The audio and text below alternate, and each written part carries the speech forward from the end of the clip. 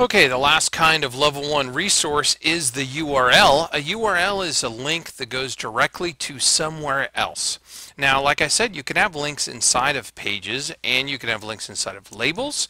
In fact, you can have links inside of anything in Moodle, but this is if you just wanted to have it go directly to somewhere else. And here's a good example. I have a Google Doc that I have shared that I want people to use as a starter document, so I might put it, and this is a URL that if they click on it, it goes directly to something else, in this case a Google Doc, and it opens up that document right there in the page. So a URL is just a link that opens up somewhere else, and we're going to show you how to make a URL in the next section.